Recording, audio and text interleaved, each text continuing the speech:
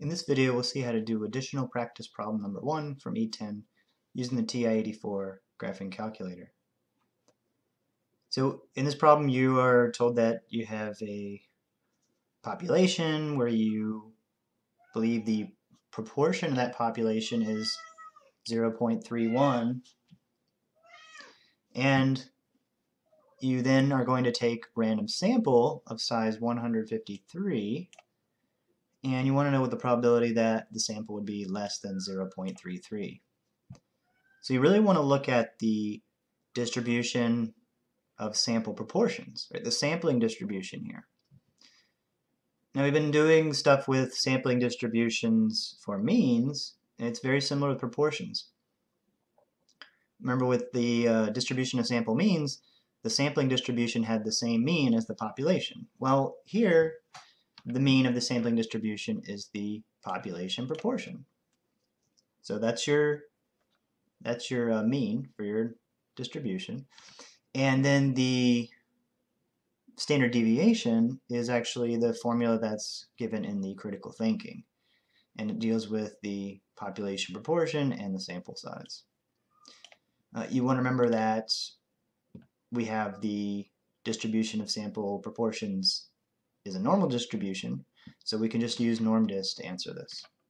So it's really just like asking what is the probability that an individual randomly drawn from a normal distribution is less than 0.33.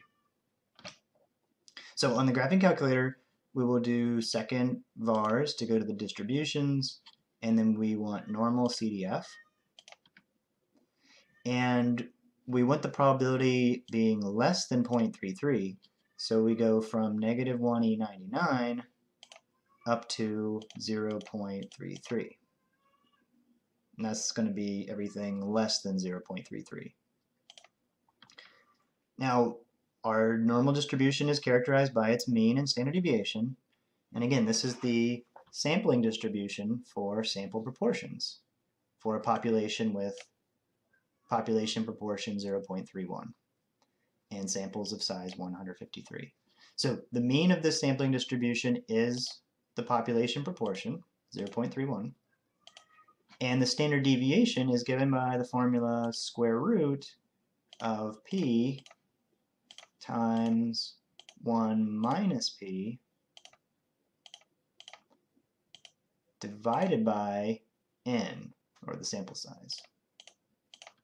Where does this come from? You can check the textbook or look at the critical thinking for this week to find out that. So that will give us our standard deviation, and then we just paste this in and hit enter.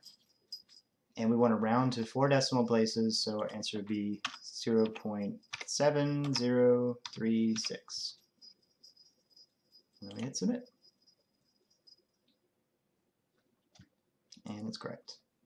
That's it.